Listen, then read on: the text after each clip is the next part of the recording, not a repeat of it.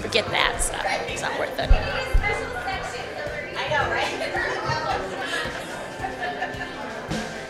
I know the three of us should get together.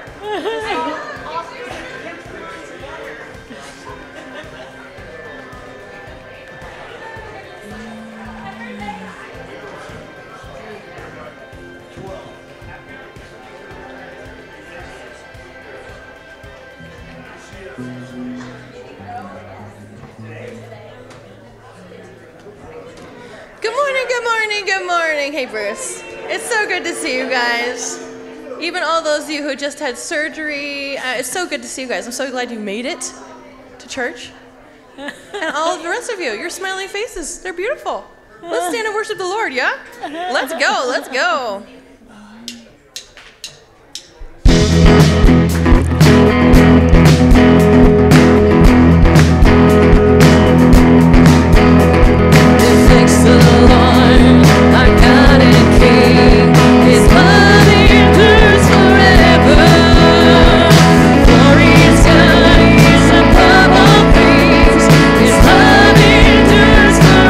Forever, sing praise.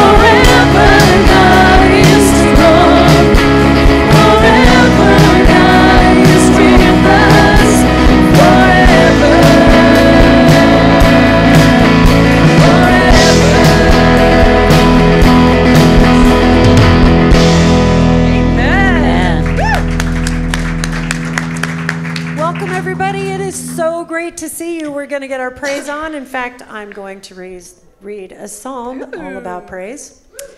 It is Psalm 150. Praise the Lord. Praise God in his sanctuary. Praise him in his mighty heavens. Praise him for his acts of power. Praise him for his surpassing greatness. Praise him with the sounding of a trumpet. Praise him with a harp and lyre. Praise him with timbrel and dancing. Praise him with the strings and pipe. Praise him with a clash of cymbals. Praise him with resounding cymbals. Let everything that has breath praise the Lord. Praise the Lord.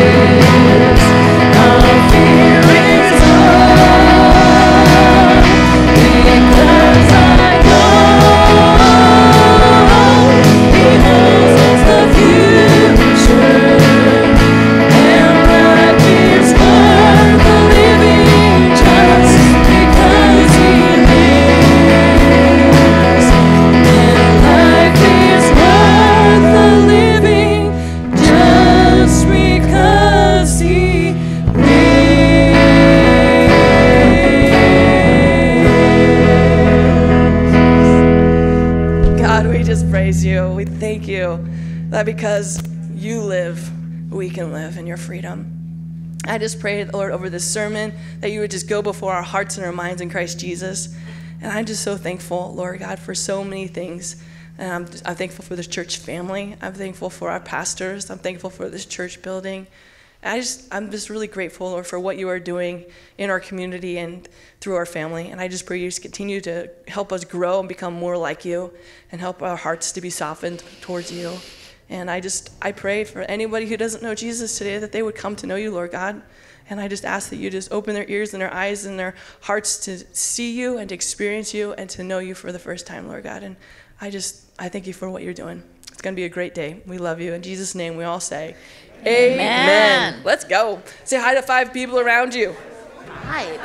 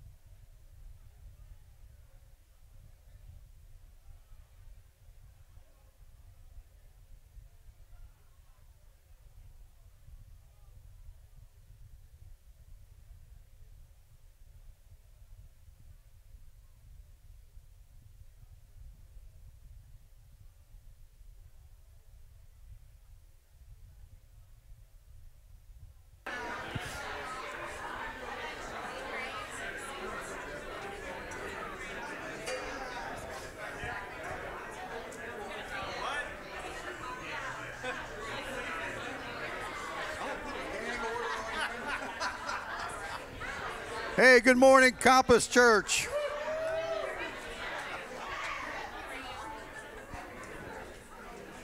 Welcome, welcome, welcome. Hey, it's a holiday weekend, 4 days. Woo-hoo, yeah. My name's Skip. I'm one of your elders here at Compass Church. Wanted to welcome everybody, and we start off, first of all, with our connection cards. Everybody's mostly familiar with these, but if this is your first time here, we want to hear from you. Fill that card out. Let us know a little bit about you. Also, on the back of these cards, we have a place for prayer requests, praise reports. Please take time to fill that out also. And we will collect these in a few seconds or even later. There's a box that as you leave the church, you can drop that in. This is Communion Sunday. Yay. So I want to begin first with having our ushers come forward to collect tithes and offerings. If this is your first time here, don't feel obligated to give. This is our worship time and our gift to you as being here, and we thank you for being here. Want to have Matt come up and talk about Celebrate Central Oregon.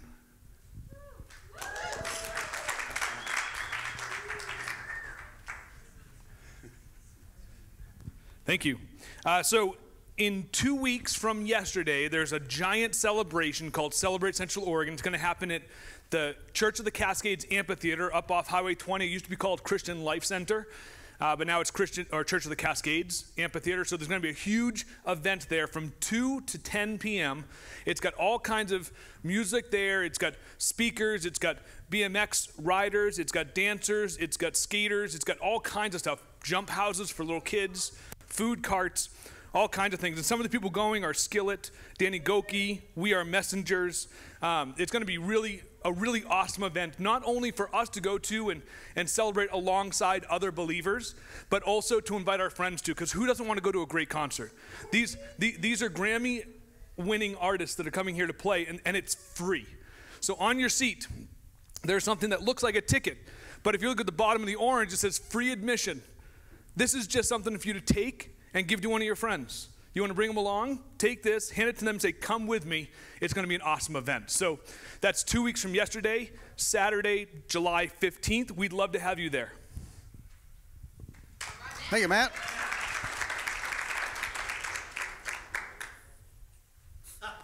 Come on up here, Lexi Walker.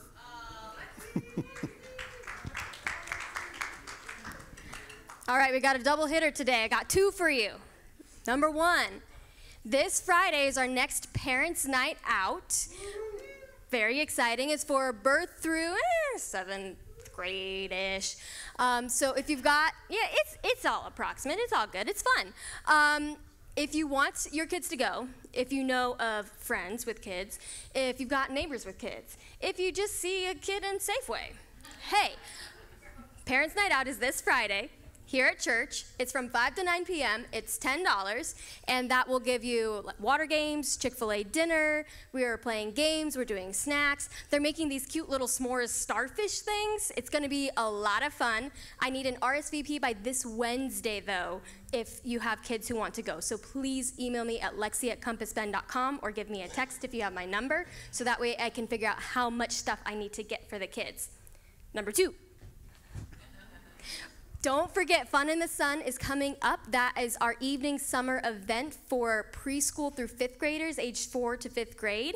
And that is coming up July 18th, 19th, and 20th. That's a Tuesday, Wednesday, and Thursday night from 6 to 8 p.m. The link to sign up and register is now live. An email will be coming to you soon with that information. Make sure you sign up sooner than later, so that way your kids actually get the right t-shirt size. Okay? That's it.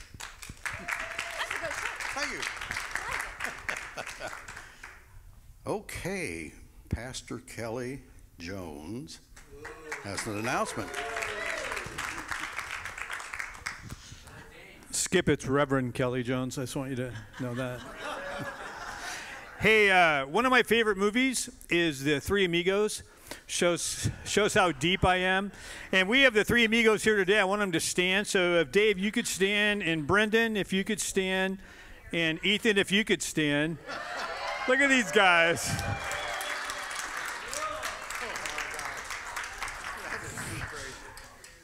Don't you wish you had a shirt like that? So anyway, yeah, so, and Brendan even wore a fanny pack just to be more like Dave, so yeah. So I didn't know Dave was a standard of how you dress when you go to church, but it looks like that's the way that it is. I'm not here to talk about that, though, but just thought I'd throw that in. I couldn't help myself. And coming up on August the 13th, we are having our baptismal service, and it's after our outdoor service, which starts at 10 o'clock. And you see the address there. It's 19330 Tanager, right? Lakes Drive, which is where the Cadwells live. So if you know where they live, then that's where we're going to have it. And we have a baptism out there the last couple years, and it's a great time. And, you know, baptism is really important. We don't hear enough about it, I don't think, but, you know, the Bible says that you believe and then you're baptized. And baptism is nothing more than your public witness that you have trusted Christ, and you're following in him in the death and the burial and the resurrection of Christ. And so the early believers, they baptized, when somebody came to faith, they baptized them right then and there. They found water and they just did it. And so if you've never been baptized and God's leading you to do that, you can let us know and save that date. And you can write it on one of our connection cards. There's a spot actually where it says I'm interested in being baptized, and you can put that in the offering box on the right when you leave today. Also, you know, we have over the years rebaptized a lot of people. People who were maybe, you know, baptized as an infant, and realize as they've grown in their walk and their faith that, hey, that's great and that's good, and my parents, you know, loved me and they wanted to get me baptized, but that's not really believer's baptism, because I wasn't a believer when I was baptized. And so we would love to do that. And if you have questions about that, we'd love to talk to you about that. We've also rebaptized people who were sprinkled, who, as they've grown in their walk and read through the Bible, realize that immersion really demonstrates being buried, dying, being buried, and rising again with Christ. And so they've decided, I want to get baptized to signify what's going on in my heart when I came to faith in Christ. So any of those things, if you have questions about that, feel free to contact the church, myself, Matt, any of the people on staff. We'd love to talk to you about it. But it's coming up, as I say, on August the 17th or 13th. Yeah, August 13th. And that's on a Sunday, and we'd love to have you come. And if you've never been to an outdoor service out there, we have a great time. It's a beautiful place. We have a great time fellowshipping with each other and worshiping the Lord. And then right after that, we go down to a lake that's right there by their house, and people get baptized. And it's a great Sunday for Compass. And so I'd love to have you come. So write that date down. Thank you. Yeah, give the Reverend a hand. Thank you, Reverend Jones. All right, we all join me in prayer before our service. Father, we again praise you. We thank you for this opportunity to gather here in your house. We pray now as Matt comes to deliver the message. We just pray, Father, that he delivers this bold and inspiring message this morning that's through you. We thank you for each and every person's being here, and we ask these things in your name. Amen. Thanks, Skip. Give Skip a hand. One of the most underappreciated things is when our elders come up here and give the announcements. We like to do it so we can show you who they are and you can be introduced to them and know who our church elders are, who's helping lead our church. But it is intimidating to stand in front of a bunch of people and talk to them. That's a hard thing to do. It's the number one fear in America. So I want to thank the elders just publicly for doing that. It's really important for people to know who you are, and I know it's not easy all the time. But good morning and welcome to Compass. My name is Matt Collins. I'm one of the pastors here, and we are honored to have you here on this almost holiday weekend. On Tuesday, we celebrate the 246th anniversary of the signing of the Declaration of Independence. The Declaration, I know, for 246 years. The Declaration, along with the other founding documents of the United States, were not only written by men who lived their life based on the ideals found in the Bible and a Christian worldview, but based most of the ideas we find in these founding documents on the Judeo-Christian values that we hold so dear. Although we do not have time this morning to discuss the breadth of these documents and how awesome they are, today's sermon ties well into these items and how the Christian ought to view the rights we are granted not by our government, but by our Creator. The same Creator for which we are named, Christians, Jesus Christ himself. We're currently in the middle of a series based on the notion that we're named after the author and perfecter of our faith, as we read about in Hebrews 12. And the name of the series is, I Am a Christian. I Am a Christian. And we've covered a number of topics throughout the past few weeks. Each topic revolves around the idea that when we make the proclamation, I am a Christian, it comes with some fundamental ideas. And during the first week, we said that a person that proclaims to be a Christian must also proclaim, I am a believer. I'm a believer. We talked about the essential beliefs that one must hold to properly proclaim the title of this series. And what we believe about God, the Bible, Jesus, his church, and salvation determine whether we are actually his followers or something different. The next week, we talked about being part of a church and how important the church is for fulfilling the Great Commission. Here at Compass, we don't have church membership, but we do have partnership. We call people who attend Compass and call Compass their home partners in the gospel because they partner with us, and it's biblical. But not only is being part of a community centered on God beneficial for the partner, but it also proclaims to an unbelieving world what community ought to look like. And when we talk about advancing God's kingdom, we show people what community looks like. Not perfect community, because we're still tied to our sinful nature, but what the idea of community is that God prescribes. During the third week, we talked about the distinction between calling ourselves Christian and actually being disciples of Jesus Christ. And Jesus never called us to convert. He never called us to really say a prayer. He asks us to follow him. He does command that we pray, and we'll talk about that later. But it's not like we can pray and then everything's good. See, he calls us to be a disciple. And one of the things we said about discipleship is salvation is free, but discipleship will cost you everything. And when we look at this, a disciple is actually one who follows, actively follows Jesus Christ. So to proclaim I am a Christian, you ought to do so while you're actively doing what Jesus calls his followers to do. And last week, Kelly shared with us that those who profess to be Christians also need to make the proclamation that I am a servant. And speaking of servant, I want to call out Dave and Brandon in the back. They're doing technology today. They're not used to doing this. It's the first time they've done it. But thank you so much for just stepping up and being servants. But Kelly talked about the sons of thunder and how they went through the process to understand what Jesus meant when he said, if you want to fully have your life, you got to give it up for my sake. It was a great teaching, and if you weren't here, you should go to our website or YouTube or the app and really check it out. It was really great. You see, the series that we're currently doing has 2 points to it. It's doubly pointed. The first point is, it's like a two-edged sword. That seems biblical.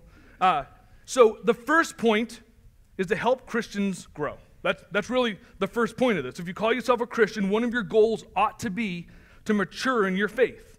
And that task is an unending task. There is no end to your maturation in your faith.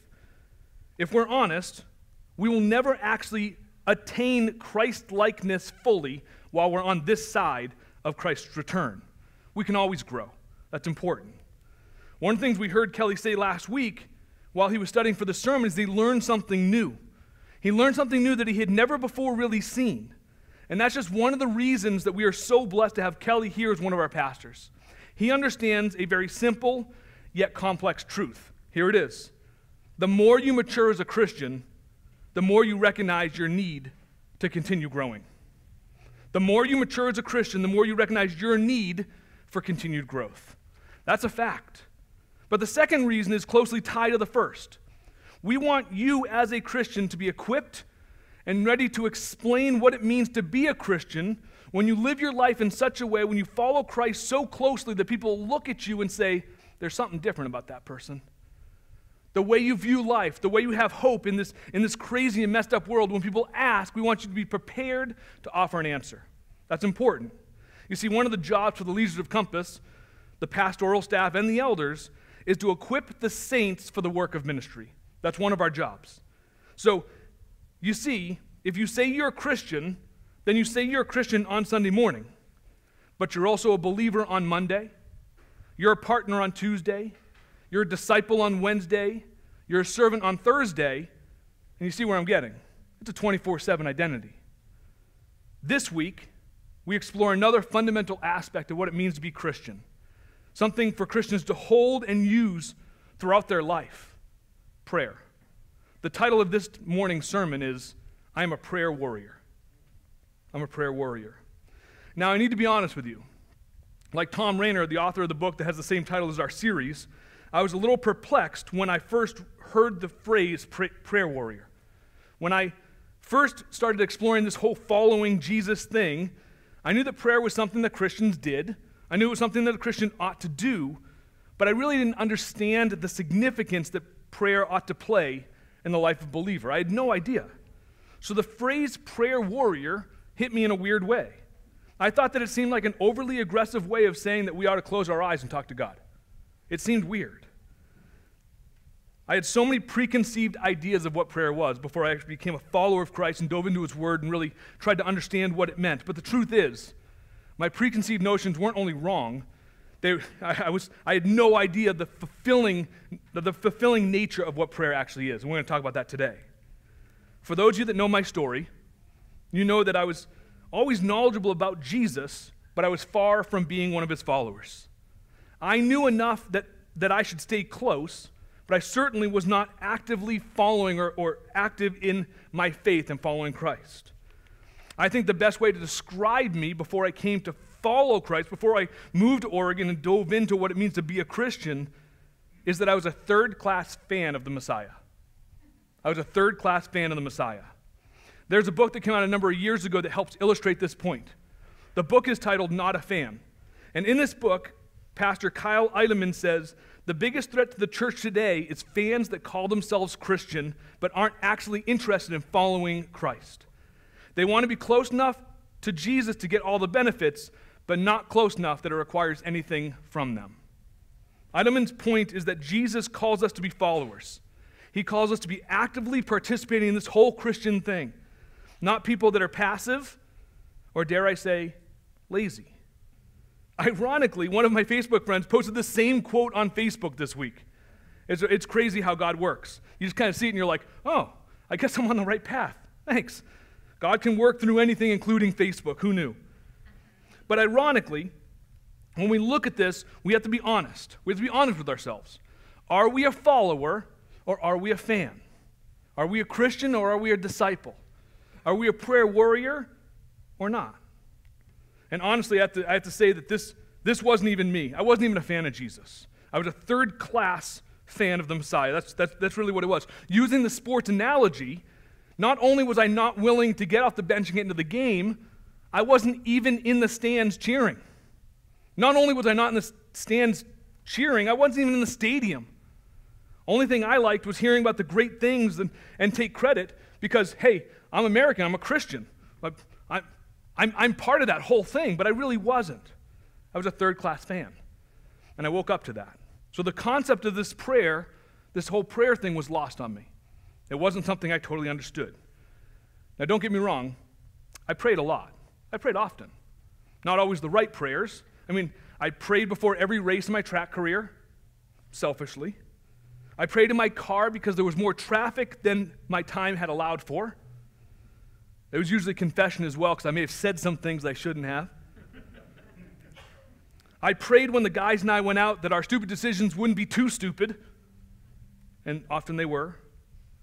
I even once prayed to God that when I was dating two women, they wouldn't find out. It's an actual fact. I was all kinds of messed up. But praise Jesus for this whole new creation thing, right? I mean, thank goodness. All I had to do was move across the country, lose everything that made me me and gave me my identity, and do a deep dive into the claims of Jesus and Christianity to realize I was messed up. But the Apostle Paul tells us in 2 Corinthians 5 that if anyone is in Christ, he is a new creation. The old has passed away, behold, the new has come. That's great news. And Paul isn't saying that this new creation is perfect. That's not what he's saying here. But he is saying that this new creation is completely forgiven. This new creation is filled with and guided by the Holy Spirit that now indwells them. And this new creation is prepared to get on the field and be an active member of the church, both globally and locally. And as a new creation, I had a whole new understanding of this thing called prayer. And although we'll dive into it, prayer for the follower of Jesus is simply one of the best ways to communicate with God. That's what it is. The same guy who tells us we're a new creation tells us in 1 Thessalonians 5:17 to pray without ceasing, or to pray always, depending on what translation you're reading. A short yet demanding verse that simply means to have a consistent prayer life. That's what it means. It doesn't mean to walk through and talk prayers 24/7. It just means to have a consistent prayer life. This verse is part of a closing that Paul's writing to the church in Thessalonica. And when he's writing this, it's important to not just see these three words, pray without ceasing, but to look at what's surrounding this as well to get some context for it. The passage is actually from verse 12 to 22. And I don't have it on the screens. If you have a Bible, you can flip to it. I want you to read along with me. But what surrounds this verse 17? I mean, it's 5 verses ahead of it and 5 verses after it, and packed right directly in the middle are these three words, pray without ceasing. So what is Paul's final advice to us through the Thessalonican church? Here's what it is. Verse 12. And I'm reading out of the NLT here. It's a long passage. I just want to make sure you know what translation I'm reading. Dear brothers and sisters, honor those who are your leaders in the Lord's work. They work hard among you and give you spiritual guidance. Show them great respect and wholehearted love because of their work, and live peacefully with each other. Brothers and sisters, we urge you to warn those who are lazy Encourage those who are timid. Take tender care of those who are weak. Be patient with everyone. See that no one pays back evil for evil, but always tries to do good to each other and to all people. Always be joyful. Never stop praying. Be thankful in all circumstances, for this is God's will for you who belong to Christ Jesus. Do not stifle the Holy Spirit. Do not scoff at prophecies, but test everything that is said. Hold on to what is good and stay away from every kind of evil. These 11 verses are packed. And right in the middle, it tells us never stop praying. So Paul gives advice to this church that we can learn a lot from. Along with always being joyful and encouraging others, Paul tells us to never stop praying. Never cease praying. Paul tells another church in Philippi in Philippians 4, do not be anxious about anything, but in everything by prayer and supplication with thanksgiving, let your requests be known to God. If you've been at Compass for a while, you've heard these verses preached. We've preached these from the front a number of times. But what does it look like in the life of a Christian practically? Again, there's something to be learned by looking at the verses surrounding Philippians 4:6. So starting at 4 and reading through 9 in Philippians 4, it says this. And you're going to hear some commonalities between the other one too. Rejoice in the Lord always. Again, I say rejoice. Let your reasonableness be known to everyone. The Lord is at hand. Do not be anxious about anything, but in everything, by prayer and supplication, with thanksgiving, let your requests be known to God. And the peace of God, which surpasses all understanding, will guard your heart and your minds in Christ Jesus. Pause there for a second. When we bring everything to God in prayer and supplication with thanksgiving, we don't have to be anxious, even though there's a lot of anxiety in this world, because our hearts will be guarded. Verse 8, finally, brothers, whatever is true, whatever is honorable, whatever is just, pure, lovely, commendable, if there is any excellence, if there is anything worth praise, think about these things. What you have learned and received and heard and seen in me, practicing these things, and the God of peace will be with you. Again, this comes towards the end of a letter that Paul's writing to a church, and it's advice he's giving them. And in it, it talks about prayer. A healthy daily prayer life is mentioned more than 250 times in Scripture. Why? Because it's an important part of the Christian life, one that I believe is grossly underutilized. Like Martin Luther said, to be a Christian without prayer is no more possible than to be alive without breathing. To be a Christian without prayer is no more possible than to be alive without breathing. Personally, when I'm in a place where I feel unable to deal with what life's tossing my way, undoubtedly I look at my life, my prayer life, and I see it's lacking. Oftentimes when I get frustrated in life and don't know how I'm going to deal with what's going on, it's a direct correlation to how low my prayer life is. Whenever we struggle, even in the slightest, it's important that we ask the question, how's my prayer life? How's my prayer life? So this morning, I want to talk about the reasons that a consistent, healthy prayer life is so important for the Christian. I want to explore why the proclamation, I am a Christian, must be correctly coupled with the phrase, I am a prayer warrior. That's what I want to dive into today. So what's a prayer warrior, and why does that make sense? Well, to get an idea of that, it's important for us to flip to Ephesians chapter 6. We did a series on Ephesians. It was called Unity. We did that in the summer of 2020 when, like today, we so desperately need it. We need unity. But in Ephesians 6, verses 10 through 17, Paul talks about the armor of God. You may have heard about it in Sunday school, but let's look at it real quick. Verse 10, a final word, be strong in the Lord and in his mighty power. Put on all of God's armor so that you will be able to stand firm against his all strategies of the devil. For we are not fighting against flesh and blood enemies, but against evil rulers and authorities of an unseen world, against mighty powers in this dark world, and against evil spirits in the heavenly place. Pause for a second.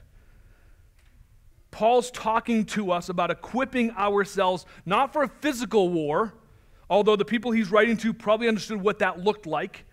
He's talking about fighting a spiritual one. And so when we think about this, that's what he's talking about.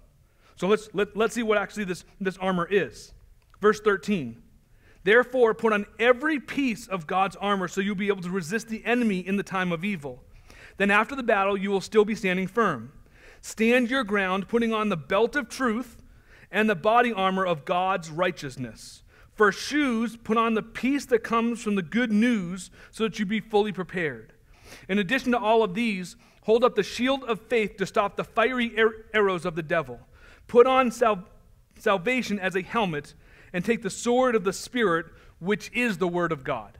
This is the armor of God. There have been vacation Bible schools and camps based on these verses right here, these 8 verses right here. And it's all over the world. It's really well known, but it's important that we look at the next verse as well.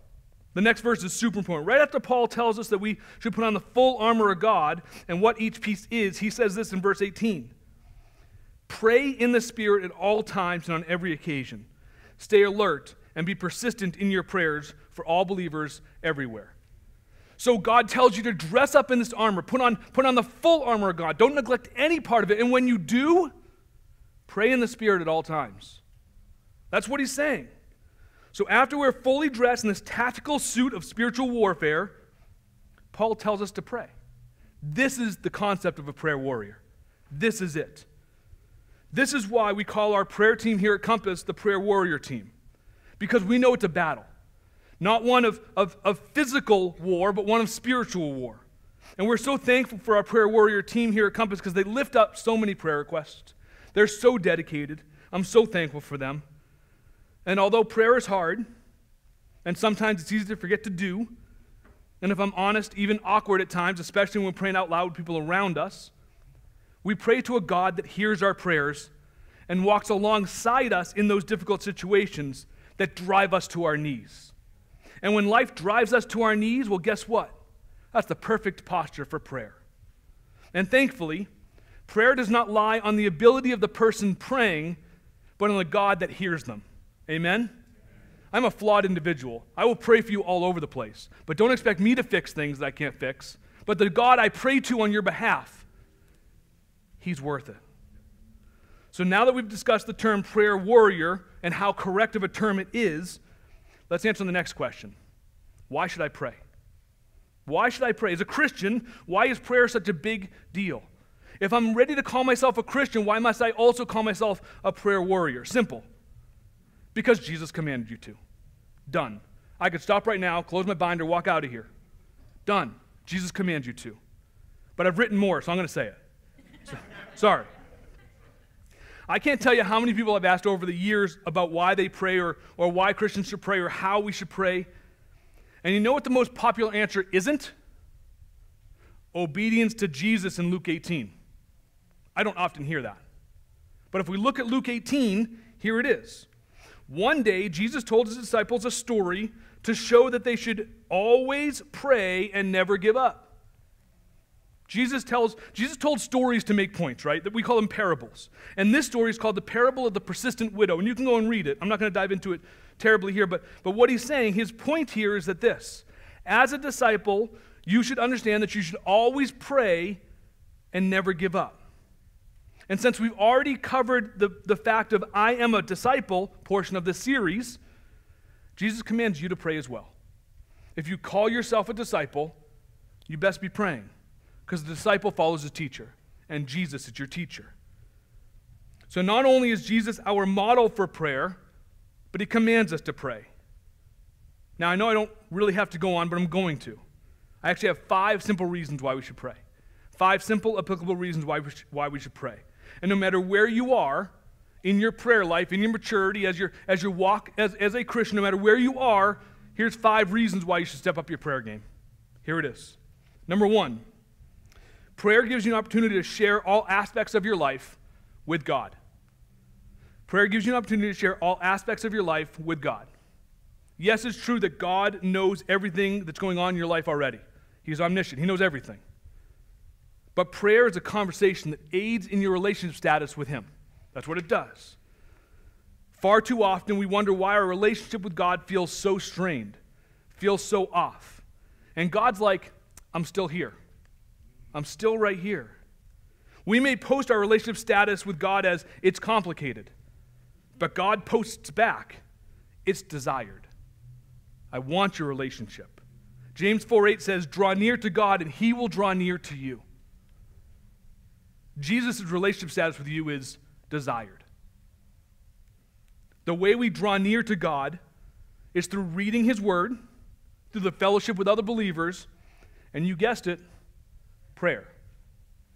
2, prayer provides a platform for confessing our sin and getting the help we need to repent and overcome it. It gives us an opportunity to confess, a platform to confess our sins to him. And we'll talk more about this as we celebrate communion later on in a couple minutes. But confession is a big part of a healthy prayer life. Now, I can think of at least 2 responses to this number 2 part right here. The first is confession stinks. No, nobody wants to confess sin. It means we have to say it out loud. We would rather just have it simply disappear. And that would be easier. It's not always possible. Oftentimes when we don't confess our sin promptly to the Lord, we end up aiding in the hiding of our sin, which isn't really hiding, it just shows up later on, usually with sin added to it. But we just wish sin would disappear. More specifically, we wish its effects would disappear. But confession is what does that, not sweeping it under the rug. The second thing I think I would hear a response of is that we don't have anything to confess. What do I have to confess? I've been pretty good this week. The only person that doesn't need to confess and never needed to confess was Jesus Christ himself. That's it. And since you ain't Jesus, you ain't kidding nobody that you're this whole I haven't sinned this week thing. I love the way Psalm 32:5 says it. It says, I acknowledged my sin to you, and I did not cover my iniquity. I said, I will confess my transgression to the Lord, and you forgave the iniquity of my sin. That's awesome, awesome psalm by David. It's really neat. It's a promise. He forgives.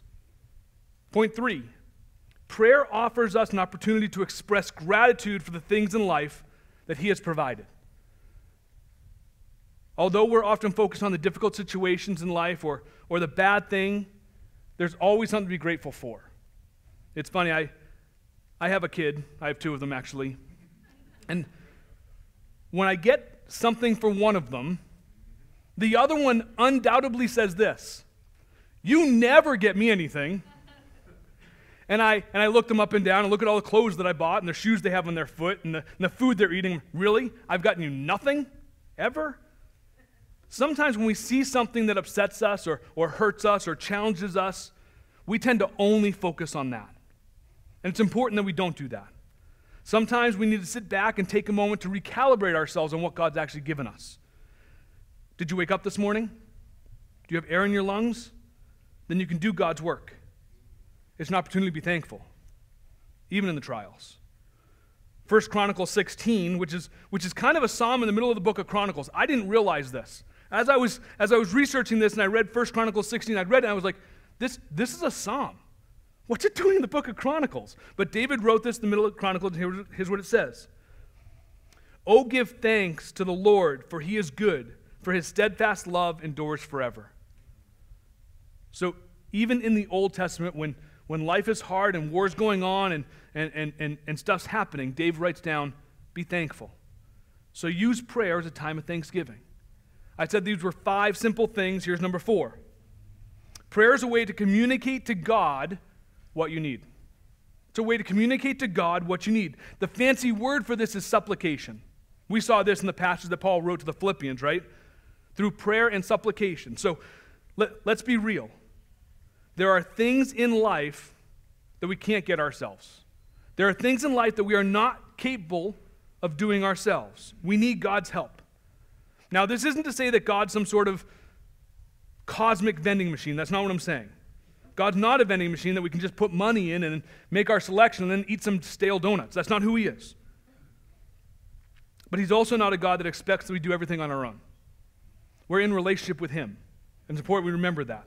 That relationship means he walks along life with us. He walks through our trials. He walks along us, along with us as we're going through some tough times, and he's there.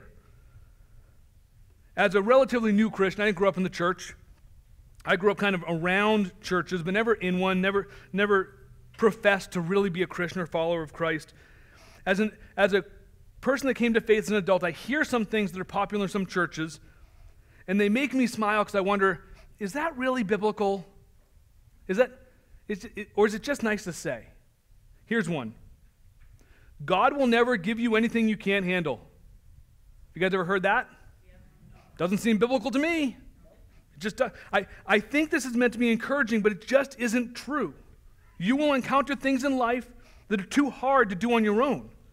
And in those times, you're meant to lean on God, and you're meant to lean on God's people to support you through those times. That's why the church is so important. That's why it's important to be a member of a church. But when I think about God will never give you anything you can't handle, I think to myself, tell that to Joseph when his crappy brothers sold him in a caravan of people just running by. Or maybe tell that to Joseph when he refuses to make out with his boss's wife, and then she lies about it and he ends up in jail. God will never give you anything you can't handle. Or maybe tell that to John when he's stranded on the island of Patmos. And he thinks that, you know what? This is it. I'm done. Or tell that to the prophet Elijah when he's hiding in a cave because Jezebel's trying to kill him. Or how about Peter? Peter, when he's facing scrutiny from the religious elite simply for proclaiming the good news of Jesus Christ, up to the point where he is crucified, but not crucified in the way that Jesus was because he doesn't feel himself worthy of it, but he asks to crucify himself upside down. God will never give you anything you can't handle. In all these situations, these people have turned to God. When life gets too hard to handle, turn to God and turn to God's people. That's why we're here. But in all these situations, when you turn to God, be bold and ask him for things. That's okay to do. After all, it's like what Sarah says. No asking, no getting. Before moving on to the fifth and final reason a Christian ought to up his prayer life game, or her prayer life game, I'm going to look back at these first four here. But because they can all be summed up with the acronym ACTS. Now, you may have heard this before, and when I first came to faith and I first came on staff here at Compass Church, actually Kelly shared this with me, but he got it from someone else, and I'm not quite sure where it originated from, but this acronym follows these four right here. Here's what it is. A, acknowledge. Acknowledge. Yes, God knows everything, and he's God of the universe. Begin your prayer by acknowledging who he is. Hey, we pray every Sunday morning as a team before church starts. It's one of my favorite times of the week. This morning, Kelly actually started his prayer with acknowledge. Hey, God of the universe, we're just so humbled to be here and so humbled that you have a relationship with us. He started with acknowledging who God is. That's great. He not only tells people to do it, he does it himself.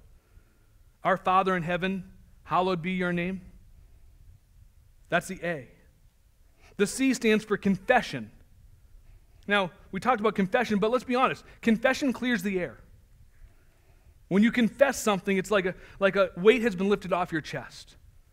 And you can have a real conversation. Forgive us our trespasses as we forgive those who have trespassed against us. The T, thanksgiving. Be thankful for everything. But most of all, be thankful for God's will. God's will in your life. I'm so thankful God's will prevails when mine fails. I mean, my will is stupid, dumb, and selfish. If I want to do my own thing, all the time I end up in a bad situation. But if I pray for God's will and follow his will and put mine aside, always lead someone great. Somewhere great. Your will be done on earth as it is in heaven. And finally, S stands for supplication. Ask for something. Give us today our daily bread. Give us today our daily bread. Now, some of these words that I've said here actually come from a series that Kelly did right before this series started called Living the Lord's Prayer. And if we think about living the Lord's Prayer, if we made up the prayer ourselves instead of Jesus, which tells you about our flawed nature, but if we made up this prayer ourselves, we probably wouldn't honor God first. We probably wouldn't confess. We probably wouldn't think. We'd probably be like, hey, God, give me my bread. That's probably how we'd put it down. But there are plenty of ways for people to remember how we ought to pray and to bolster our prayer life. Acts is just one of those ways. I was actually listening to a podcast this week, and ironically, here's how God works, right? I listened to this podcast, and all of a sudden, podcast comes up, prayer for beginners. Cool, I'll listen to that. So I listened to that. It was only a 9-minute podcast. It was really neat. But this person, his name's Father Mike. I don't know if anybody listened to his podcast, but he used an acronym called TAR, T-A-R. Same thing. Tell, ask, rely. It helps us understand what prayer ought to be. There might be hundreds of acronyms out there that help us understand the importance of prayer. But the most important thing is just do it. Just pray. That's so important. Oftentimes we don't. And when I say do a better job praying, I don't mean use different words that sound more Christian-y. I don't mean sit in a certain way. I don't mean hold your hands in the proper position or even keeping your eyes closed. Just pray. Just go to God and pray. I remember bringing some teenagers to the Tenderloin District on a mission trip one year. And the way we start out our mission trip always is to do a prayer walk around the Tenderloin District. Now, I don't know if you guys have been to the Tenderloin District in San Francisco, but it's a pretty rough and rundown area. So we begin by walking around the city. And I have this group of high schoolers from Bend who half of them have never been outside of Bend, and they're seeing this guy take a poop on the side of the sidewalk. And they're like, I don't know what to do. And so we're praying, and I'm standing outside this group, keeping my eyes open, making sure that all the kids are safe, because if I come home with one less kid, it's probably an issue. So I'm making sure the kids are safe, and I'm praying, but I'm praying with my eyes open. I'm keeping an eye on things. I'm making sure kids are safe. And I wondered to myself, is that really faithful praying? Can I really pray with my eyes open? Is that biblical? I mean, everybody I see pray, they pray with their eyes closed. Like, am I wrong if I pray with my eyes open? And then, crazy enough, I read John 17. Check out how John 17 starts. When Jesus had spoken these words, he lifted his eyes to heaven and said, and then he begins what we call the high priestly prayer. Now, Kelly talked about this during his series, but what we call the Lord's Prayer is more the disciples' prayer. If you want to read the Lord's Prayer, this is it. Read John 17. That's some homework for you. But Jesus lifted his eyes up to heaven and prayed. So if Jesus can pray with his eyes open, so can I. That's pretty exciting. Or maybe I need to pray longer. I mean, I've seen some people pray some pretty long prayers. Maybe I need to be more an elaborate prayer and use words and just make sure that these are long and fulfilled. Kind of like this sermon, right? But if I look at Nehemiah 2, it says this. Then the king said to Nehemiah, what are you requesting? So I prayed to the God of heaven and said to the king, if it pleases the king and if your servant has found favor in your sight, that you may send me to Judah, to the city of my father's graves, that I may rebuild it. In the middle of a conversation, Nehemiah shoots up a quick prayer. Prayers don't have to be long. They can be quick prayers, just like here. If Nehemiah can throw up a quick prayer in the middle of a conversation, so can I. So can you. So pray without ceasing. Pray through the day. Pray in your car. Keep your eyes open. But pray wherever you're at throughout the day. We've come up with some ideas of what we should be doing when we pray and how it can be effective. But the truth is this. The most effective prayer is a humble and honest prayer. Let's work hard to have that. And that leads us to our final point. Prayer helps us align with God's will. Prayer helps us align with God's will. His will be done on earth as it is in heaven. Not mine, but his. When we spend time in God's word, with God's people, and in prayer, we start to change. The Holy Spirit changes us. And instead of trying to push our desires on God, hey, God, here's what I need, our prayers start to evolve. And they change into, hey, God, what can I do so your will be fulfilled on earth as is in heaven? Let's pray.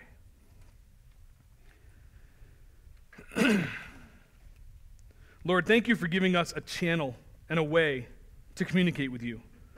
Lord, I know you are all-knowing and all-present. But Lord, we can sit down and talk to you anytime we want. Eyes open, eyes closed, standing, sitting, kneeling, hands open, hands closed, whatever, Lord, you accept us because you love us. You loved us so much that you sent your Son to die on a cross for us. And Jesus loves us so much that he endured the cross. He became obedient to death, even death on a cross. And we're so thankful for that. That when we confess with our mouth that he is Lord and believe in our hearts that he's raised from the dead, that we will be saved. And part of being saved is to be able to do life with you. So Lord, I'm so thankful that we can do life with you. We can do life through your word, reading the Bible. We can do life through prayer. We can do life alongside other believers in community, actually doing the things that help your will on earth be proclaimed. God, I'm so thankful that we get to not only proclaim we are a Christian, but we can do so without major persecution. And Lord, even if there was persecution, Lord, I pray for the strength to still boldly proclaim who you are in our life, not just on Sunday morning, but to be a believer on Monday, a disciple on Tuesday, a church member on Wednesday, a servant on Thursday, and a prayer warrior on Friday. Lord, help us live out this 24/7 identity as we move forward. We love you, and it's in your name we pray. Amen.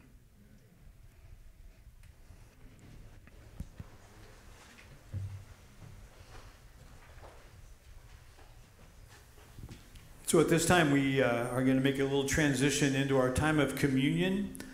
And here at Compass, we do communion maybe a little differently than maybe what you're used to, or maybe if you're visiting with us, you've ever done before. But we have two stations, one on the left here in the back and one on the right. On the left, we actually have gluten-free. It's not really bread, it's a cracker, but you can use that if you have gluten issues. And we have a bowl of juice and a piece of bread, and we take the bread, which represents his body, and we dip it in the juice, which represents his blood, and then we partake. And we get up and we just go back as God leads you to go and to fulfill this thing of communion. Communion is for those who know Jesus. It was designed by God for us to remember him and what he did for us on the cross. And if you're here today and you're a seeker, or you're here today and you know you're not a believer, feel free not to participate. We don't do it where we pass it down the aisle, and you don't need to walk back and feel like you have to do this because everybody else is doing it. Actually, it'd be better if you didn't do it. But if you know him today, you don't need to be a member of our church. As Matt says, we don't have membership, so that's impossible. And if you know Jesus today, we ask you to fellowship with us as we fellowship with him, and feel free to join us as we participate today. You know, the Bible talks about that before we get together and before we go back and take the bread and the cup, it says a man ought to examine himself before he eats of the bread and drinks of the cup. And this examination is really just God saying, hey, look at your life.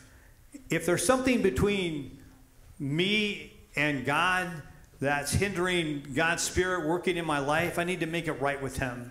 And Matt talked about it today. It was a great sermon for communion because he talked about confession. And the word confess means to agree.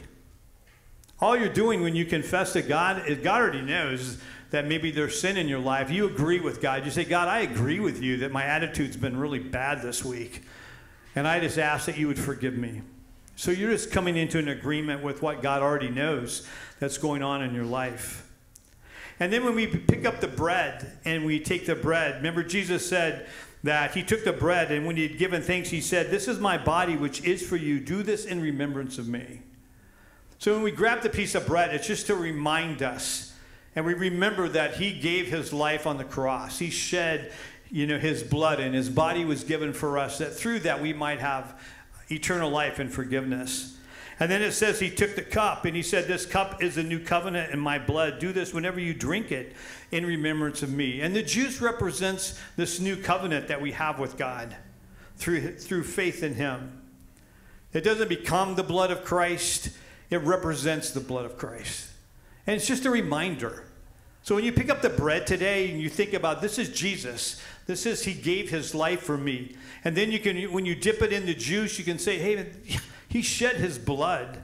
Without the shedding of blood, there is no remission of sin. There is no forgiveness. And it says this represents that. And then when you partake, you can just do what? You can do the thanksgiving, right? This is the time we're just grateful. Lord, I am so grateful that you did for me the one thing I couldn't do for myself, which I could not die for my own sins. But Jesus did for all of us. So that's what communion means. And we're going to do that together in just a moment. So before we do that, I want us just to take a moment and to have a chance to pray before the Lord and confess. If there's something that's not right, just make it right now. And then we'll partake together. And then at the very end, I love what Jesus says.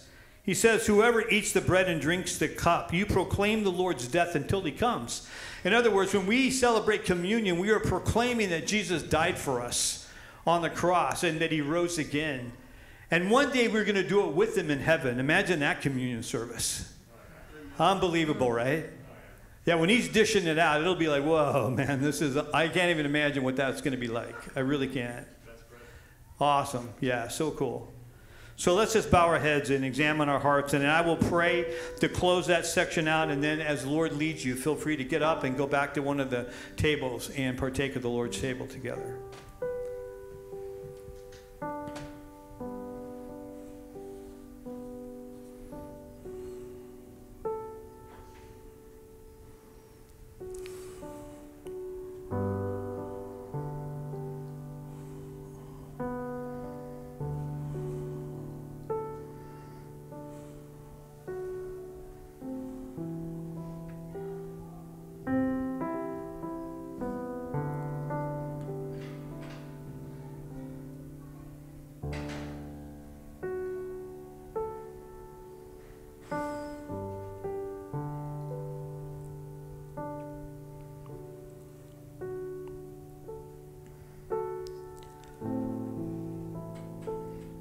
Father in heaven, we are so grateful for the mercy that you've shown upon us, that your love for us is so great, that you sent your son, Jesus. And we admit that we are sinful people and we have issues. And we are so thankful that if we confess them to you, you forgive us and you wash us totally clean. And you remove them from us as far as the east is from the west. We can't even imagine how that can happen. And you remember them no more. Lord, that's just unbelievable to us. So we're so thankful for who you are and what you've done for us today. Father, I just pray for our church Compass here, that if we have sinned against people or our community, if there's something that we have done that we don't know about, that we can make right, Lord, I pray that you would reveal that to us, so that we as a church can be in right relationship with each other as well as with you. So we confess our own sins, Lord, before you. Lord, I'm just reminded again that Jesus loves us, that he gave his life, he shed his blood, that we might be eternally forgiven. And we give you the praise and the glory, and we are thankful from the bottom of our heart for freedom. Freedom in spirit, freedom from sin, freedom from the misery that the world has to offer us in our mind, that you have set us free. And we're excited about that. And we give you the praise. In Jesus' name, amen. As God leads you, get up and take communion.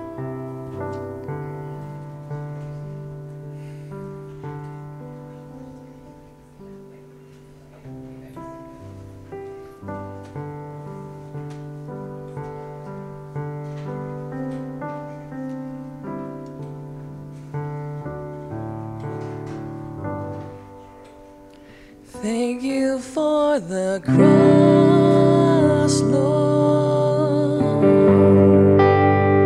Thank you for the price you paid, bearing all my sin and shame. In love you came and gave amazing grace. Thank you for this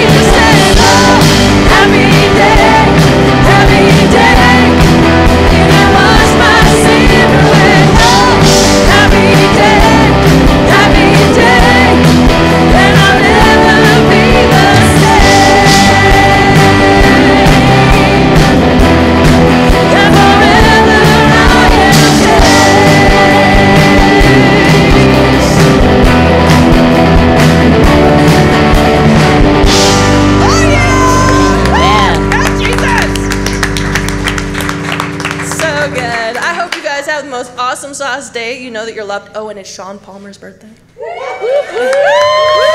Happy birthday, Sean. Make sure you wish Tom Palmer a happy birthday.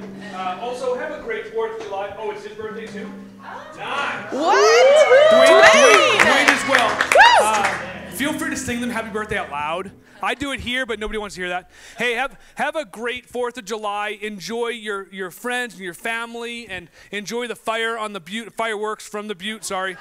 But have a safe holiday. We're so psyched you chose to be here for this holiday weekend.